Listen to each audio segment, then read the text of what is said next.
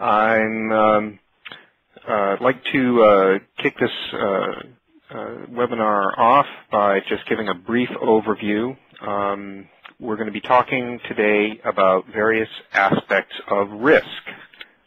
Risk in terms of primarily the information technology risk encountered on projects, but it's a concept that really applies to risk of pretty much any type.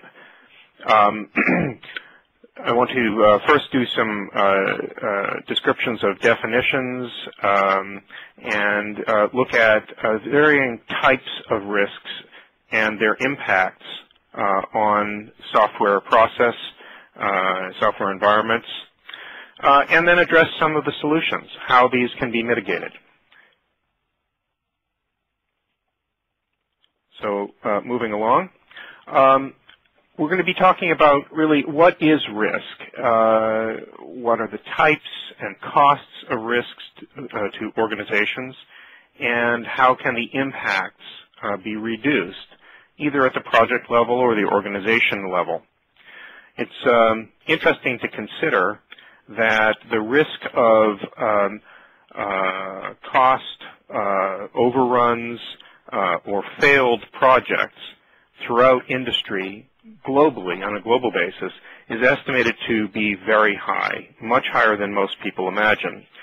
Numbers quoted range from about 59% to 75% or even greater, depending on what the environment is, what the types of projects are, and so on. But this is a very significant concern. Risk is something that's part of everyday life, and it's certainly part of project life. And as practitioners in the IT space, we all need to be aware of what the risks are and have a way of dealing with them. Within information technology, I would consider that there are four basic categories of risk. There are factors that affect the potential changes or unexpected growth of scope in projects, schedule, resources, and other constraints. These can run the range from unexpected project interruptions, dependencies, and other factors that may have very little to do with the actual project that's being encountered. Let's talk first about the risk attributed to scope. Now, scope in the software arena really is the category of what you're addressing from the standpoint of a project. The term scope creep should be familiar to many organizations. Scope creep is unanticipated or unplanned for growth within the context of a project. Now, from the very earliest days of software development, scope creep became inherent because as the potential for automation of business processes became more familiar, the opportunities for what could be automated and to what extent also grew. Scope creep is, from the perspective of the development side of the house, one of those things that must be monitored and controlled. Otherwise, projects can get very much out of control. And the risk of scope creep tends to follow certain patterns that relate to the novelty of the type of automation, the novelty of the technology, the sophistication of the customer or intended user of the software, and other factors like the changing aspects of business.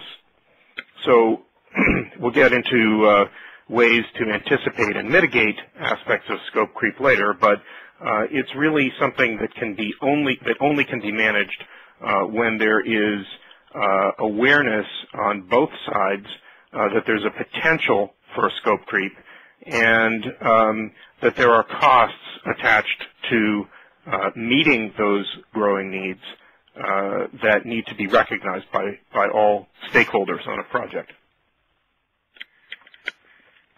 One of the most costly aspects of scope risk has to do with the integration aspect of hardware.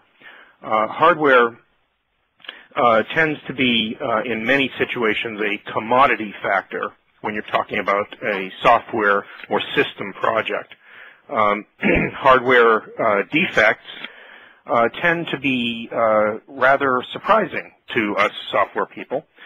We tend to anticipate that the weakest link might be more of a software problem than a hardware problem in many cases.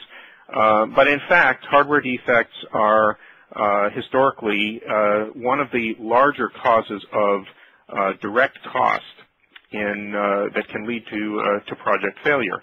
Certainly in terms of scope creep to address potential defects and workarounds that have to be built into the software, or as we'll see in the schedule risk, coming into the idea of delaying projects to be able to overcome the hardware deficits.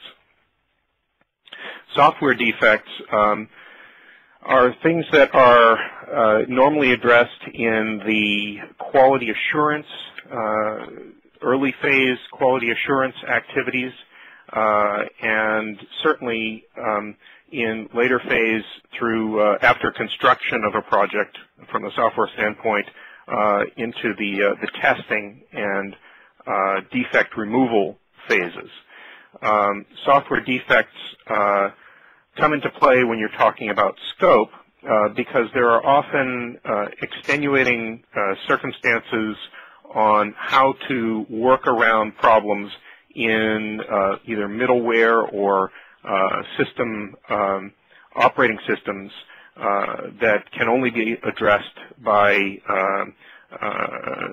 expanding the scope of the project to work around those.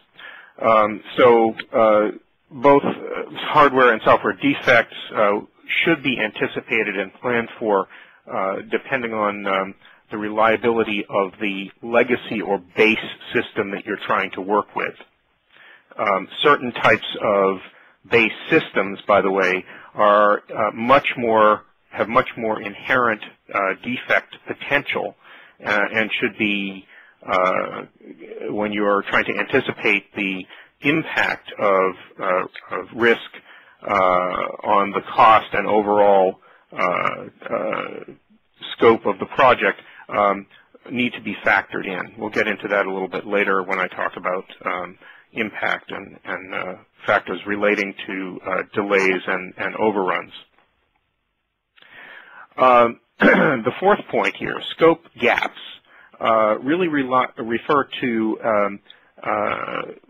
poorly prepared scope statements of projects. Now, this is something that is often outside the realm of the software development organization, but it's something that they are responsible for addressing. So this is often a very weighty problem to deal with. If the scope of a project is surprisingly and unexpectedly increased because it's addressing something that's outside the realm of the business area, then it may result in a failed project right from the beginning, because without having a clear plan of all of the